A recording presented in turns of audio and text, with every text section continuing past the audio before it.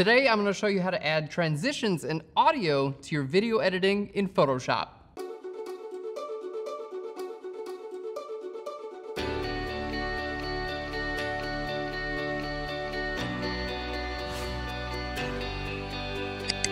Hey guys, and welcome to Phlearn. My name is Aaron Nace, and you can find me on Phlearn.com, where we make learning Photoshop and photography fun. And this is part 3 of a 4-part video series on working with video in Photoshop. So if you guys didn't catch the part 1 or the part 2 videos, be sure to do so right now. We'll put a link on your screen so you guys can go back and watch those. We showed you the basics of video editing in Photoshop in part 1, how to import your footage, how to work with your timeline and the layers. Then in part 2, we showed you how to color grade your video. We showed you how to edit color locally and globally, as well as how to add filters to your video footage. And now here in part 3, we're gonna be going over adding transitions and audio to your video clips in Photoshop.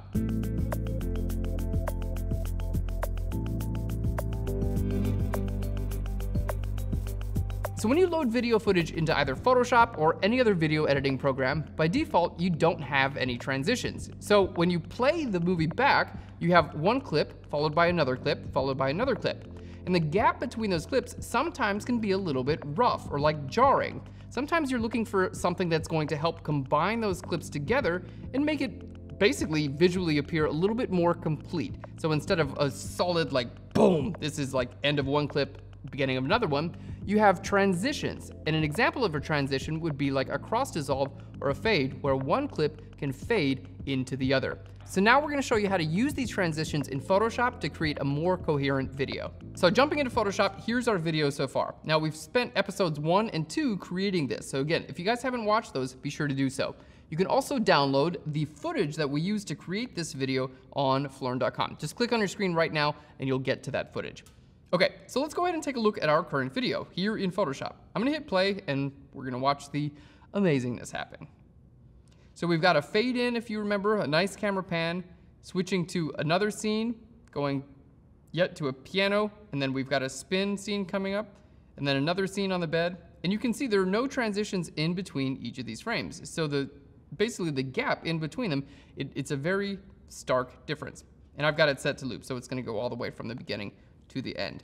So what we want to do is figure out where transitions are going to help our video come together a little bit more. All right, so let's go ahead and apply our first transition. So we've got some footage here of basically a pull focus on a piano that goes directly into our subject spinning around wearing a dress.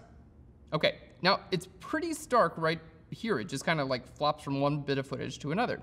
So what we're gonna do is over here on our, right below where you see timeline, you have some controls for your video playback. And then right over here on the right, we actually have our transitions. So we have things like fade, crossfade, fade with black, fade with white, and fade with color. Now, we're gonna be using a crossfade, which is what I would recommend whenever you're going to be combining 2 different scenes. So in this case, we're gonna be combining this one with that one. We have a duration of 1 second. We can change that after the fact. So keep in mind, if you know you want it to be 2 seconds or whatever, you can go ahead and plug that in. But if you want it to be, some arbitrary number, you can always change it after the fact. So let's click on our crossfade. I'm gonna click and drag this down into our footage. And you can see there's a black border around both of the pieces of footage. So when I let go, we get basically this shape that blends our pieces of footage together. So now when we click play, we can see the pull focus kind of pulls around, and instead of having a really sharp transition from one scene to another, we have a really nice gradual pull from one to another. Now, if we did want to change the duration, all we have to do is click here on our actual transition. That is not called a transition. That is called a transition. We just click here on our transition, and then I can make my transition. I can change the duration either longer or shorter. So we're making it a little bit shorter. Now there we go. You can see it happened over less time, but the idea is the exact same.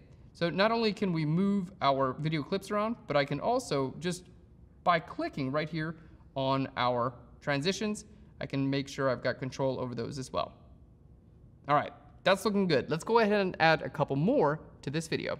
All right, cool. Let's look at another example of a transition in our video. So here in our last piece of footage, let's go ahead and hit play there.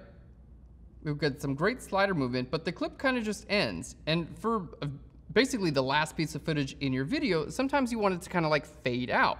So in this case, we're going to go to our transitions menu here, and I'm gonna go to fade with white.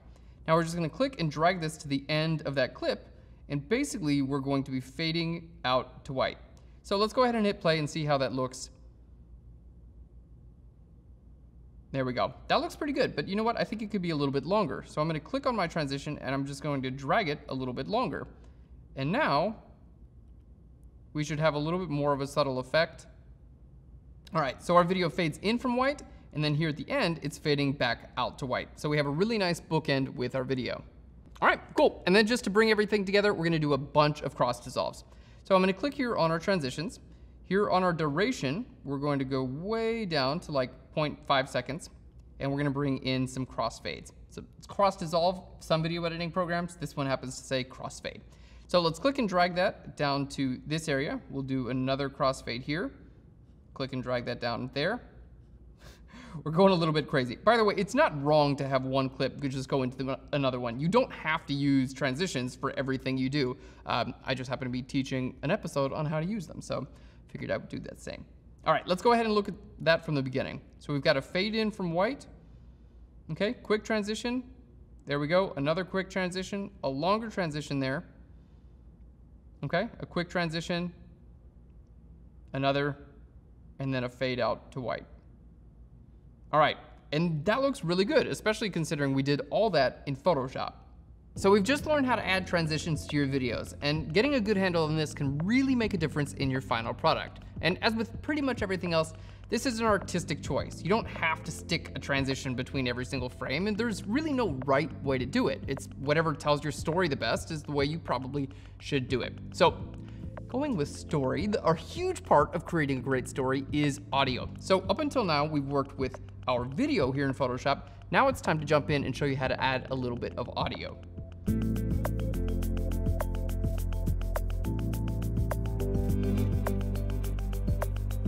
Cool, so if you look at your timeline, you've got a lot of different options here for playing your video. You can choose to have it play back with sound or without sound. Now let's go ahead and play back with sound, because each of these clips that we brought in contains their own sound. So if I hit play, let's turn the volume up, you should be able to hear these.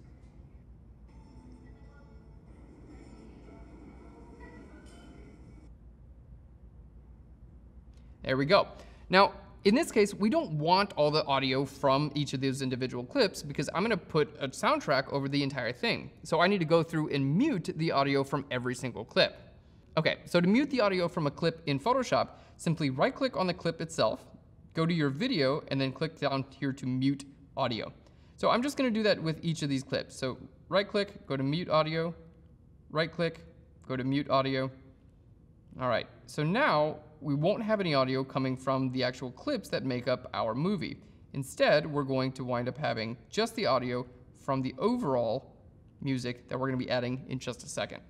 All right, cool. So now when I play this through, even with my volume on, we hear absolutely nothing, except my voice and my sexy breathing. Not so sexy. All right, let's go ahead and figure out how to add audio clips to the entire source video. So the audio is located here in the timeline of our video. So we can see we have our video group, and then down here on the bottom, we have our audio track. Now, by default, we don't have an audio track chosen, so I need to go ahead and add one. And this can be anything. You can like sit there with a sound recorder on your computer and you can sing along. It doesn't have to be anything professional. In this case, I'm using the soundtrack that we actually used for the Phlearn method promo. So we're gonna click on this little music note here and go to add audio. All right, here is our audio. I can hit the spacebar to go ahead and preview that.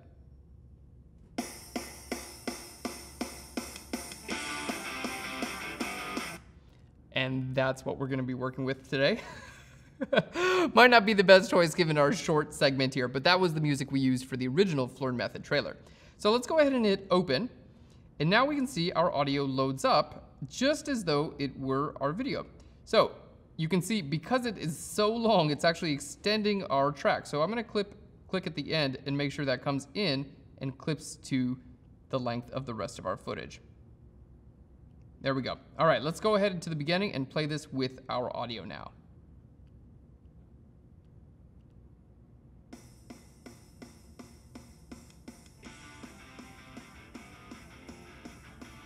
Cool, and we can see what a difference that makes. Now, it started a little bit late with the audio. So what I'm gonna do is just kind of bring this in, editing it in the same way in which we would edit video.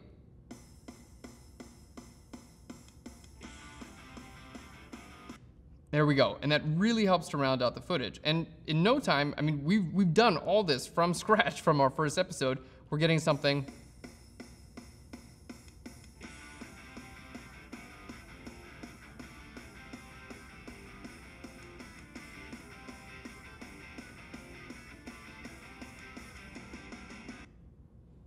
and I didn't hate that, which is pretty incredible considering I'm not a video editor at all. Very, very cool. And now just to make sure the audio fades out with our video, I'm gonna right click on our audio track and I'm gonna go to fade out, and we're just going to bring this up to about 1 second, maybe a little bit more than 1 second. And that's gonna go ahead and fade my audio out. Let's give that a test. Perfect. All right, guys, and there we have it. Video and audio and transitions in Photoshop. All right, guys, so when you're doing this on your own, just remember these key tips. First, transitions can make a huge difference in the final product. It can really make the video seem a lot more polished and edited. Fading in the beginning and fading out at the end are a great way to bookend a video. You can use things like crossfades between clips to help merge them together. And you can change the duration of the transitions simply by clicking on the transition itself and dragging it to be either longer or shorter. To remove the audio from the original clips, we right-clicked, clicked on the audio button, and then went down to mute. That way we're not getting anything that was recorded in camera. Then we added a song into our audio track. We previewed it in Finder, and when we knew it was the right one, we went ahead and put it in place, clipped a little bit off the beginning, and then faded out the end so it matched our video. All right, guys, and that's all there is to creating transitions and adding audio to your videos in Photoshop. Now, keep in mind this is just one of 4 videos that we're doing in this series, so if you haven't caught the others, be sure to do so as well. And if you have any ideas for a new episode or a question about today's episode, or you just want to tell me how awesome my hair looks today, I'm totally okay with that. Leave it in a comment right down below. I'd love to hear from you. Also, if you like getting things for free and you like Photoshop and photography and learning and having fun and hanging out with me, just click on your screen right now. It's gonna subscribe you to our YouTube channel. No big deal, we just send you free Photoshop and photography episodes every single week. You don't have to do anything except click on your screen, and we would greatly appreciate it. I'm gonna come through this camera and give you a big hug if I figure out how to do that ever. All right, guys, thanks so much for watching Phlearn. I'll Phlearn you later. We'll see you in part 4. Bye, everyone. Video transmissions. That's not what we're talking about. Nope, not even close. So when you load video footage, all right, followed by another clip, and let's do it again. You nailed this. You're gonna do great. All right, so let's go ahead and click on our transmissions. Transmissions, that is not what that is. So a transition is basically a way to all right, let's do it again. Cool. Blah. All right, so let's take a look at our first example of using a what are these called? Transitions? All right.